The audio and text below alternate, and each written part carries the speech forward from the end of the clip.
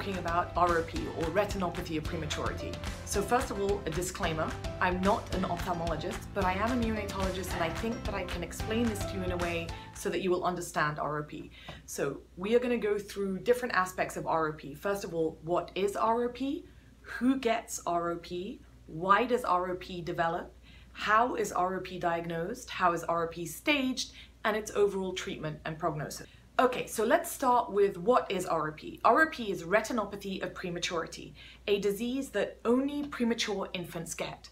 If ROP gets severe enough, it ends up with retinal detachment and therefore has a high chance of ending up with blindness or really affecting the vision. So the only reason why we're screening babies for ROP is to make sure that it never gets to the stage of retinal detachment. The singer, Stevie Wonder, ended up losing his vision because he was a 34-weeker, so a preemie, born before we knew the huge risk factor of developing ROP. He ended up with retinal detachment and therefore unfortunately lost his vision because of that. So who gets ROP? Just like every other three-letter acronym in the NICU, go watch the other video on the three-letter acronyms, ROP occurs more severely as well as more frequently in babies with a lower gestational age as well as smaller babies. So the younger the baby, the smaller the baby, the higher the risk of bad ROP. In fact, all babies born at less than 31 weeks or less than 1,500 grams need to be screened for ROP. The other huge risk factor for ROP is having a high oxygen requirement. So if a baby sat on an oscillator or ventilator or even just CPAP at like 100% FiO2 for weeks on end, they have a much higher risk of developing ROP. Also, generally just the sicker the baby, if they had more infections, they needed more surgeries, then that can also affect the chance of them developing ROP. Finally, just like everything else in medicine, genetics plays a big role. So babies can sometimes just inherit an increased risk for developing ROP. So if a baby has an older sibling or a twin that developed ROP, even if they just missed the cutoff for needing screening, so if they're like 32 weeks or if they're 1,600 grams and their older sibling developed ROP, it might be worth screening them anyway. So why does ROP develop? Let's go over a quick anatomy lesson. The retina is the layer right at the back of the eye that is responsible for taking the light and converting it through the photoreceptors, which is the rods and the cones, into kind of neural messages, which can then travel to the brain so that it can create an image. So the retina is kind of like the film of the camera.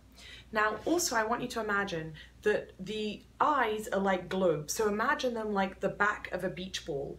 The retina covers the back portion of the globe. So really, the most posterior aspect back here is kind of the central part of the retina, and that's relevant when we're talking about the zones. So like we said, the retina is made up of loads of the photoreceptors.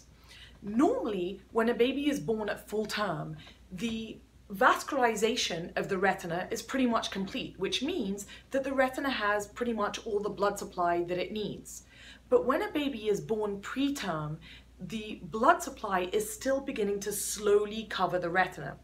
Where the blood supply comes from is the retinal artery, which comes out right at the most posterior aspect of the eye, right where the optic disc is. Then, over the course of pretty much the third trimester, the blood vessels slowly spread over the back of the retina until they're fully vascularizing the retina. So, if a baby is still in utero, those blood vessels grow nice and flat along the back of the retina until the retina is fully vascularized. But if a baby is born prematurely and, for example, is really sick or exposed to high amounts of oxygen, then instead of those blood vessels growing out nice and flat, they start to grow forward.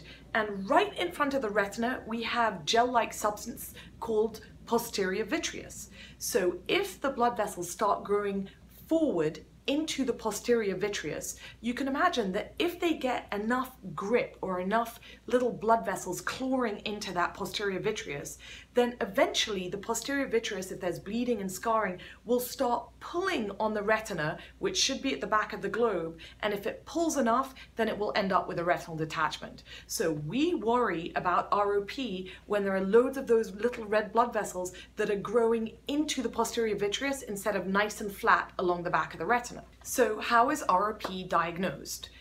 Ophthalmologists diagnose ROP. They diagnose and treat ROP. Ophthalmologists, especially if they're specialized in pediatrics or the retina, and they need to directly visualize the retina. And the way that that is done is very much like any eye exam that you may have done. So the pupils are dilated with special drops, and then using a little contraption to make sure that the eyes stay open, the ophthalmologist will directly visualize the retina and see exactly how those blood vessels are developing, how far out they are, so how much of the retina is fully vascularized, as well as whether they're growing nice and flat or whether they're growing into the posterior vitreous. So like we said, all babies who are born at less than 31 weeks and less than 1,500 grams need to be screened for ROP.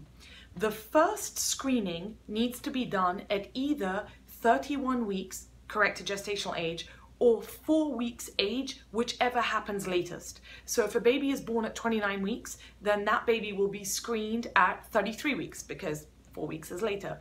If a baby is born at 23 weeks, then that baby will be screened at 31 weeks, corrected gestational age. The ophthalmologist will continue to examine the babies every 2 weeks or more often than that if they're a bit more concerned, until the blood vessels have fully vascularized the eye. So the blood vessels, like we said, slowly creep over the back of the retina until they reach the edge of the retina. When they're fully vascularized and there's no ROP, as in there's no risk of retinal detachment at that point, then the ophthalmologist can clear the babies. So how is ROP staged? Like most things in medicine, the higher the stage, the worse it is. And it's exactly the same thing with ROP as well. So the higher the stage, the higher the chance of retinal detachment. If a baby has ROP stage 0, they don't have any ROP. The blood vessels are growing completely the way that they would grow in utero. Stage 1 and 2 means that the blood vessels are beginning to grow a little bit anteriorly into the posterior vitreous. Stage 3 means that they've really got quite a lot of grip into the posterior vitreous. Stage 4 is a partial retinal detachment, and stage 5 is a full retinal detachment. So you can imagine that once we reach kind of stage 3, then the ophthalmologists are really thinking about starting to treat so that it doesn't progress to a stage 4 or stage 5. Again, we're trying to avoid the retinal detachment. Ophthalmologists also talk about plus disease. Plus disease is when there's increased tortuosity of the blood vessels that are kind of like already grown into the posterior vitreous. So they like become really twisty-turny and increases the chance further that there's going to be bleeding and more scarring, and therefore, again, a higher risk of retinal detachment. The zones are the opposite. The lower the zone, the scarier it is to have some level of ROP. And that's because the zones start off from zone 1, which is the most posterior aspect of the retina. Then zone 2 is kind of like a bigger circle around zone 1. And zone 3 is the outer circle, which basically means that the blood vessels have nearly reached the edge of the retina. The reason why ROP is so scary in zone 1 is that zone 1, in addition to including the optic nerve, also includes the macula. The center of the macula is called the fovea, and the fovea has the highest concentration of the photoreceptors, the cones, inside the whole retina. So that is where we get the increased sensitivity to our light from. So for example, when you're reading a book and your eyes are scanning from left to right, you are putting your fovea on the letters because that is like the best vision that you have. So you can imagine that we really need to protect vision in zone 1, where the fovea is. And so really any ROP in zone 1 can be very concerning. Zone 2, we worry about, obviously a little bit less. And zone 3, it's nearly vascularized. So if we have really any ROP, if we have stage 2 ROP in zone 1, it's concerning. And if you have kind of stage 3 ROP in zone 2 or zone 3, then the ophthalmologists are more concerned that this is going to need treatment. So let's talk about treatment and prognosis. So like we said, threshold disease is considered when there's a high chance of it developing into a partial retinal detachment. So really stage 2 in zone 1 or stage 3, especially with plus disease in zone 2 or zone 3. So what do the ophthalmologists do? Really right now there are kind of 2 options. The first one is laser treatment, where they're pretty much lasering different areas of the eye kind of more peripherally to kind of pat it down to make sure that a retinal detachment doesn't develop. Or Avastin, which is also called bevacizumab, which is an anti-endothelial growth factor. So basically they're injecting a little bit of this really an immune substance into the back of the eye and preventing any more of the blood vessels from kind of like proliferating as much. So those are kind of like the two established treatments. If the babies are treated and they prevent retinal detachment, then the babies generally have really good prognosis and they have pretty good vision. If you have any level of ROP, then there is an increased chance of having myopia anyway and an increased chance of needing eyeglasses. And really all preemie babies need to be followed routinely. But if you don't end up with retinal detachment, there's still a very good chance that you could have absolutely excellent vision. I hope you learned something today. Remember to please like and subscribe. If you have any more questions about this really complicated topic, then please comment below. Otherwise, thank you.